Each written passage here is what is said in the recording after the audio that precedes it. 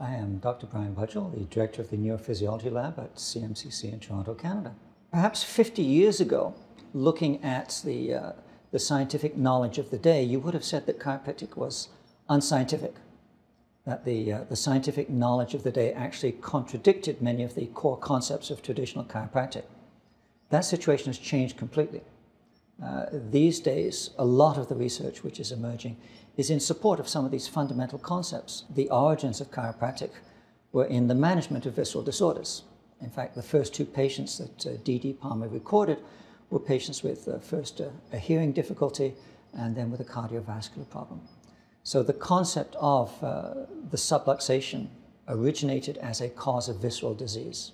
The subluxation as conceived by D.D. Palmer was in fact a biomechanical lesion of the spine with neurological implications.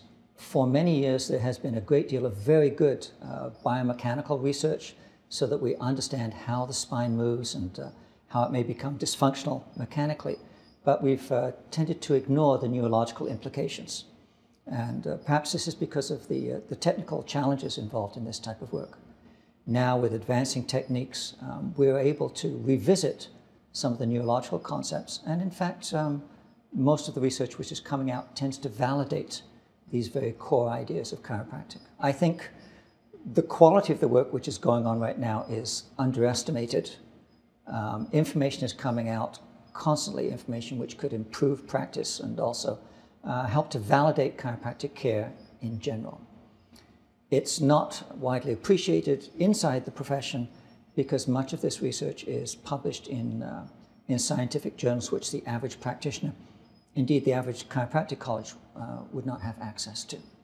So yes, the information is much more valuable, much richer than many of us imagine it to be. What modern research does is to validate what the average practitioner is doing in their practice. And this gives the practitioner more confidence. The knowledge helps them to educate their patient.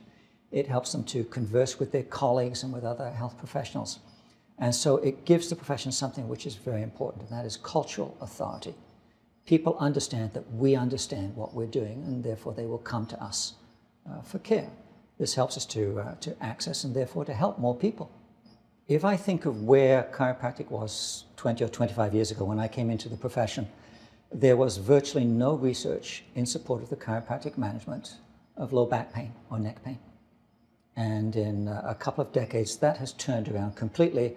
And in fact, many of the people who previously criticized chiropractic management of back pain patients are now scrambling to take on board our approach and our techniques. I think if you look 20 to 25 years into the future, you're going to see the same thing with the management of somatovisceral disorders.